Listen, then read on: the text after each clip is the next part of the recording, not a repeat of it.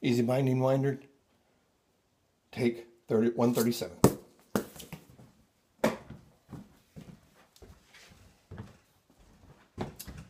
Hello ladies, and welcome to the 2014 Soho Retreat.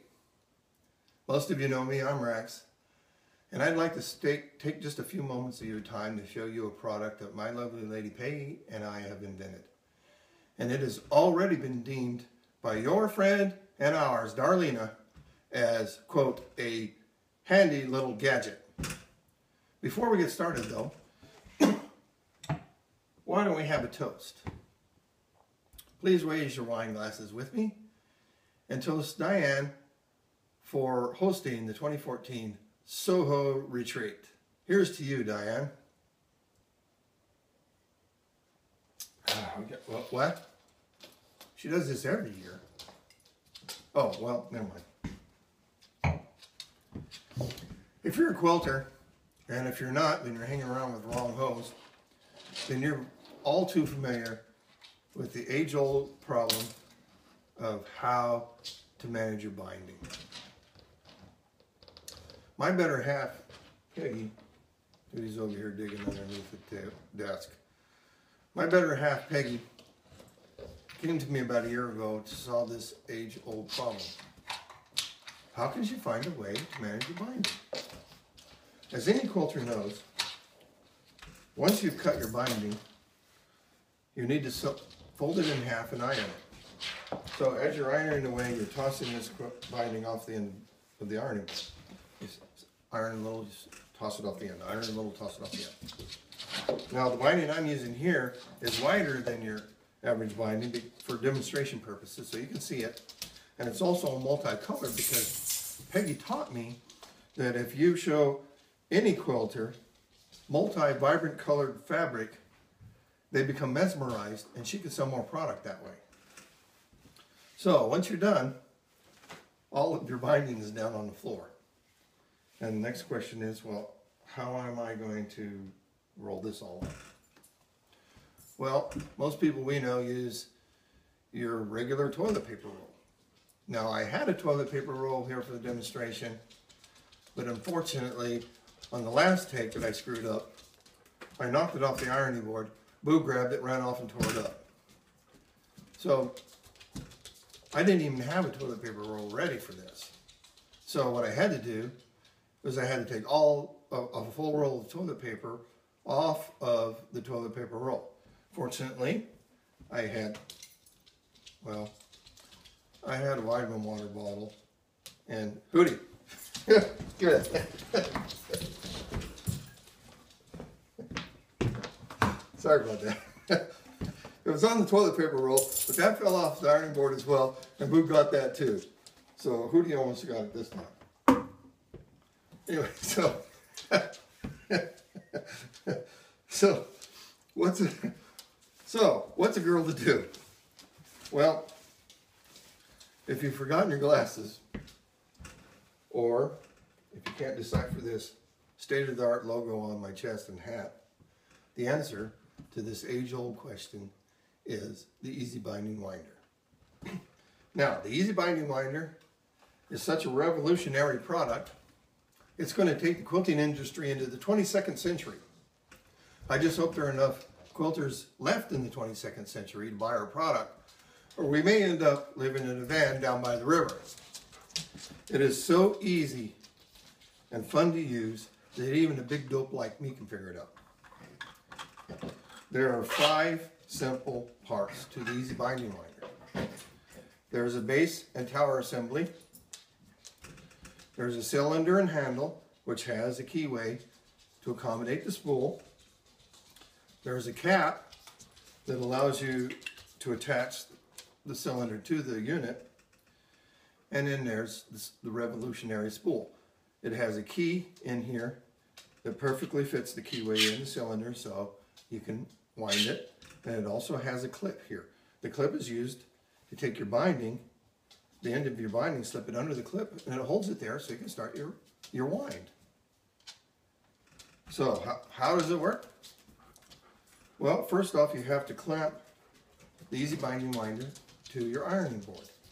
Now there are 3 holes, mounting holes in the easy binding winder in the base that accommodate the rod that's in the clamp. Now, you slide the clamp into the rod, or the clamp rod into the base, and then you want to push this up on the underside of your ironing board and press it up so this spring here gets good tension on it, and then you just tighten it with this thumb screw on the side and it holds it right there in place. A couple of turns usually does it. So let me do that for you. Oh, by the way, there are 3 mounting holes, as I said, in the base, which means you can mount the easy binding winder on the left side of the ironing board, the right side, the north side, the south side. Shoot, you could even mount it on the bottom of the ironing board if you had a purpose for it, but I don't know what it would be. At any rate, let me put her down here. Now, for the best clamping pressure for the clamp, you want to try to find the cross brace that goes across your ironing board, and make sure your clamp pad here lands on that.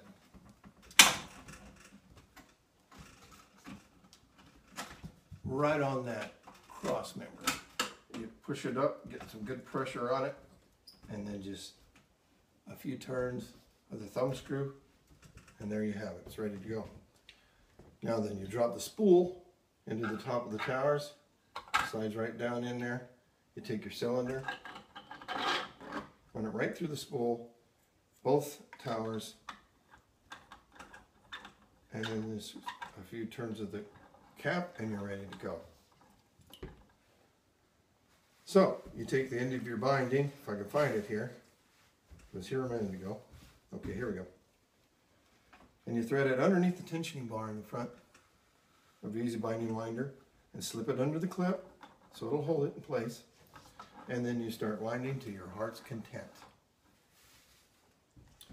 So as you're ironing, you iron a section of your binding, and then you just wind it right into the easy binding winder.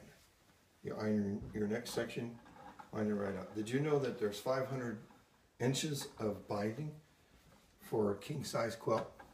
And the easy binding winder will accommodate every inch of that. Also, there was a study performed, unscientific by the way, that determined that if there was an easy binding winder in 10% of all of the quilting homes in an average neighborhood, it would reduce the street crime by 7%. That's a very interesting statistic that you're more than welcome to share with your friends. So now that we're just about to the end of our binding here, see how this twists? You don't have this problem of twisting when you're ironing it and loading it directly into your easy binding winder. That's the beauty of the product. So we get her all in there, and then once you have it all wound up, you unscrew the cap, you pull out the cylinder, you lift up the spool, and there you have a perfectly wound binding ready to apply to your quilt. But as any infomercial will tell you, that's not all. There's more. Once you're ready to apply your binding to your quilt, all you have to do, take the spool, drop it right down, back down in the easy binding winder, run your cylinder in, put your cap on, you don't want to tighten it too much, and then as you sew your quilt, or as you sew your binding to your quilt, all you have to do is feed it directly off the easy binding winder. You can set it on the floor, you can set it on a chair beside you, on the ironing on your table, or you can have a very short person maybe hold it about waist high like this for you. And that's about, can it really get any easier than that, ladies? Come on now. We've begun our market study, and you ladies are the very first to see the easy binding winder. Be sure to like us on Facebook and look out for our website coming soon to a computer near you at easybindingwinder.com. And if we start a Kickstarter campaign, you too can get one of these great t-shirts or a cap, or maybe even your very own easy binding winder. Thank you for watching our video and enjoy your retreat.